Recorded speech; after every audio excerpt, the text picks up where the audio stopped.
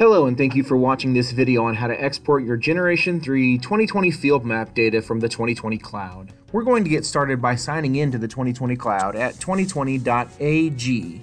It's 2020.ag. Click sign in here. We'll go ahead and we will get signed in.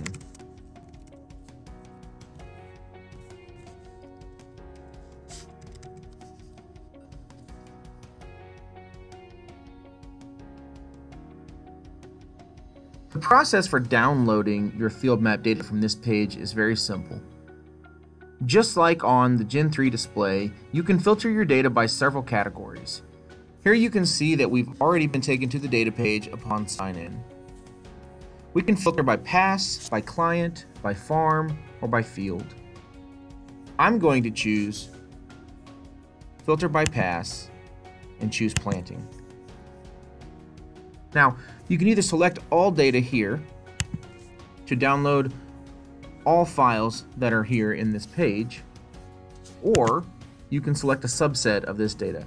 I'm going to scroll down and choose just one field. Select the field that you want and then click the download icon here on the right, which is this down arrow with a square around it. Your File Explorer will pop up, allowing you to select where you want the field map data to be saved.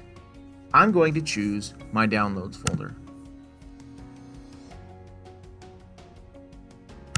Now, keep in mind this may take some time as most field map data is on the order of hundreds of megabytes, and your local download speeds will largely dictate this process. This will save your file to your specified location as a .2020 file. As you can see here, if I go to my Downloads folder, it has saved this planting data as a .2020 file. Now, it will not save it to a 2020 seed sense or like folder structure. You can choose to organize the structure of your files as you see fit.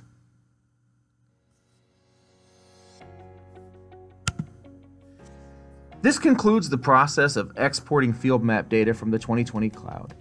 For more how-to videos or technical documentation, please visit cloud.precisionplanting.com and head to the support tab. Thanks for watching.